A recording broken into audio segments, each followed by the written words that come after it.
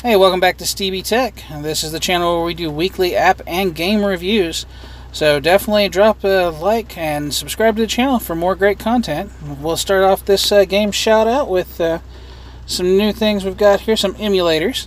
The first one we're going to go into is the Nostalgia.NES Emulator. And we'll pop on some Wizards and Warriors, kind of give you an idea. And of course the links to these apps are in the description as always. And as you can see, give you just a little bit of gameplay here on it.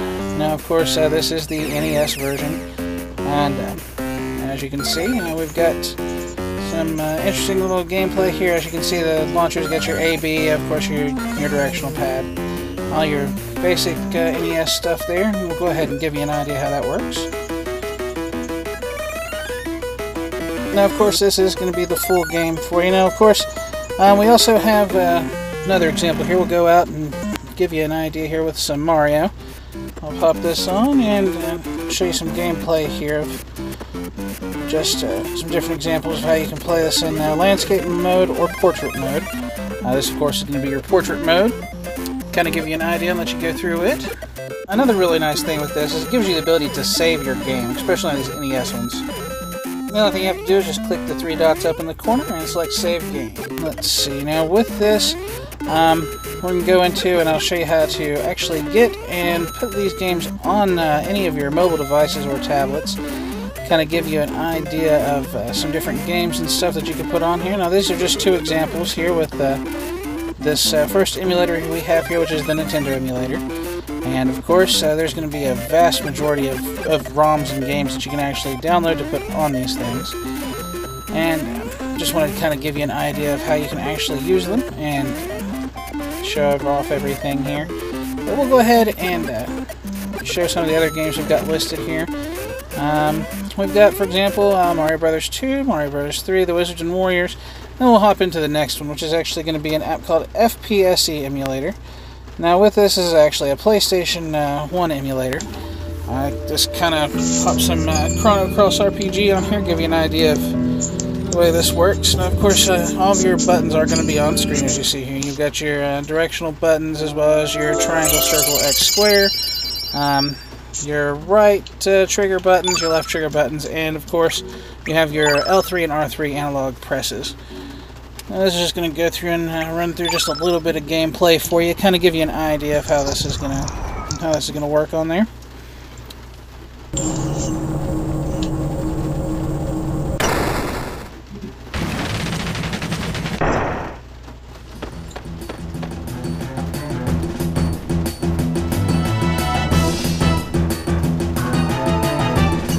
Okay, now I'm going to go ahead and show you how to get these on here. First of all, you're going to want to go to the emuparadise.com. Go ahead and just hop into the PS emulators here, and I'll show you how we do the Chrono Cross.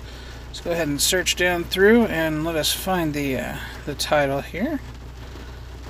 Let's see. Okay, there we go. We want to make sure we get the English version as well. So take a look here, and it's going to bring up a little description here, a little picture of, of course, other people in the community have put up. And you're going to have a direct download link there. Go ahead and pull that up here. And you have to hit the direct download link. It's going to bring you to another page. So we'll go ahead and do that, give you an idea of what we got, what we're looking at. And it's going to bring up this page. Now we actually scroll down and hit this direct download link again, and it's going to start downloading this for you. Now it's going to ask you what you want to save it as, so we'll go ahead and just save it as that. We'll go ahead and see if we can't get this downloaded and kind of give you an idea of how that's going to work out here on the device. Now this typically is going to work with any Android device. iOS, as far as I know, do not offer emulators. But we're also going to need another app here. The app that I use is going to be 7-Zipper. It's going to be a file explorer app that goes in and basically gives you the ability to extract different files from zipped files. So we'll go ahead and pop that on here real quick for you. Okay, now with that, that's going to go through, and once that is downloaded, we're going to bring up the file explorer itself. Let's just have to wait out to finish installing. Okay. Now that we've got that done, we'll pop that open and show you how to do this. Let's see, it's going to pop up its little instructions here, and we'll go into Chrono Cross. We'll go ahead and have it extracted to the same file. Once it is extracted, then basically all we have to do is go back into the emulator and boot it up, and it's going to appear for you. But as always, I do want to thank you for watching SteBe Tech. Like, share, comment, and subscribe, and check out the next playlist by tapping on the box.